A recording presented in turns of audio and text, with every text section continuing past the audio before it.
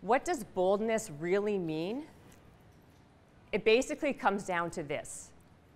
You chase what you want, and you don't take what you can get. The problem is, most of us live on default. We default to what's convenient.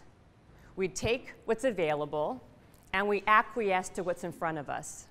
What I've realized is that there is a really big misconception of what boldness really is. People assume that boldness is something you're either born with or you're not. But that's actually not quite true. Boldness is a skill like anything else.